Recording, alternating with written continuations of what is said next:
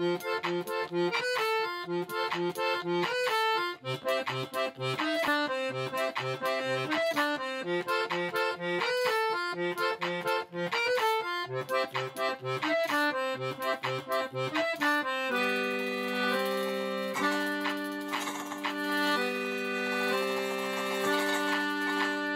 darling, you are the letter I wrote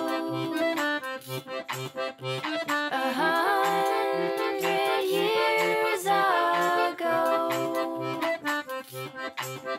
crossing over the bridge to Mexico.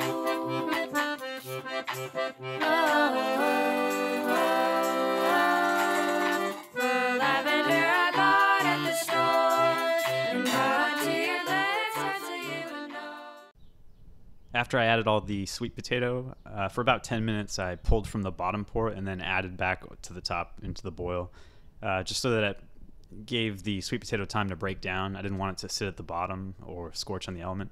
I wanted to get as much flavor and sugar out of the sweet potato as possible. Oh, and one more note. I added the maple sugar but didn't record it.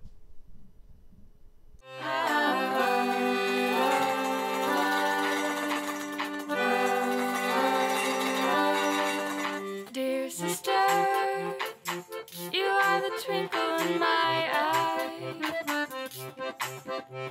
a fragile painting of clear disguise, the tallest building could never hide. All right, what is up? So this is the Thanksgiving beer.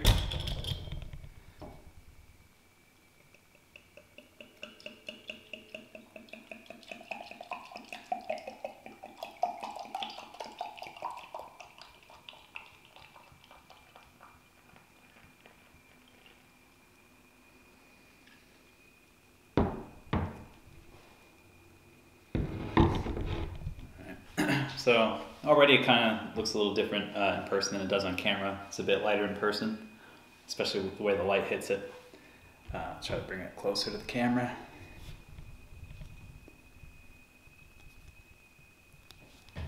But yeah, lovely kind of deep orange color. A little bit of a brownness to it. Let me try to see if I can get some light here.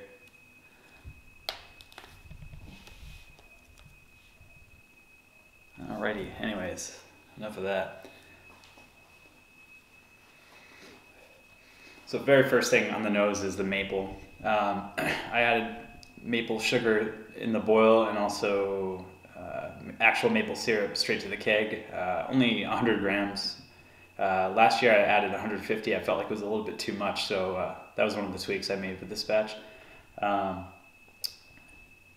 Unfortunately, I used vanilla extract, which I don't like using extract. It was only a teaspoon though, so it didn't really come across in either the flavor or the beer. Maybe a little bit in the flavor, minor, but it's not something that, like, you know, thankfully doesn't dominate the beer. But so it's like, if anything, a nuance. But so yeah, right off the bat, a lot of maple on the nose. Bit of caramel and toffee notes, especially toffee actually. Then you get the cinnamon. There's quite a bit of cinnamon in this beer.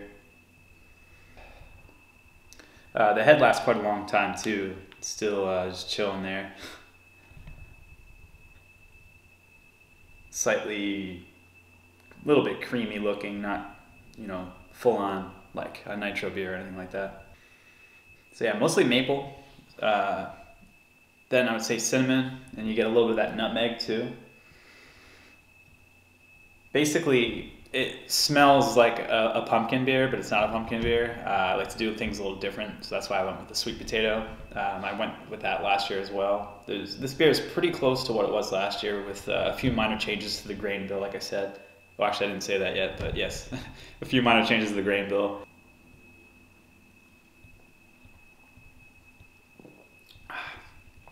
So yeah, despite this beer finishing at 10-10, it has quite a bit of body to it.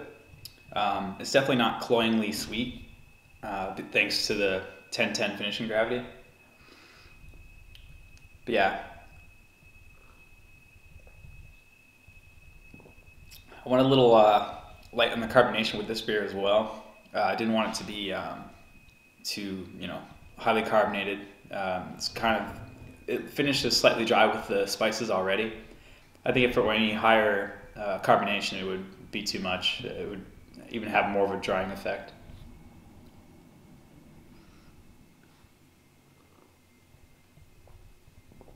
But yeah, you get a little bit of the maple in the flavor as well.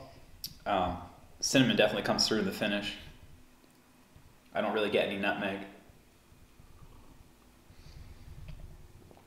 I really wouldn't know what that tastes like anyways. I know what it smells like, that's for sure. So yeah, I think the sweet potato comes across in the same way. Like if you have sweet potato fries, there's like a natural sweetness to them. If at all it comes through in the beer, I would say it's in that way.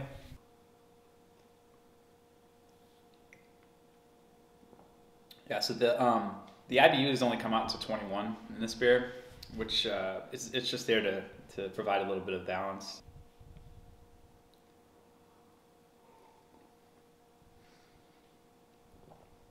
As this is a beer I brew every year, it's something I make specifically for Thanksgiving. So I did bring it to my family's house and shared it with everybody. It was received well, which is very nice.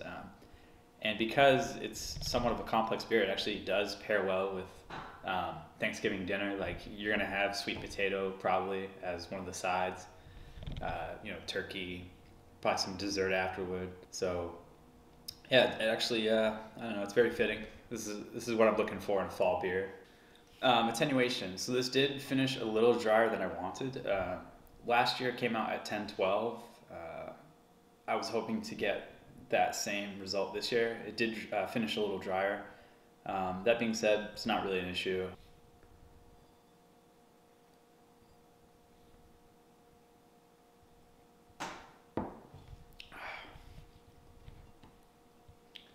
All right, well, I'm just gonna try to keep this one short and sweet.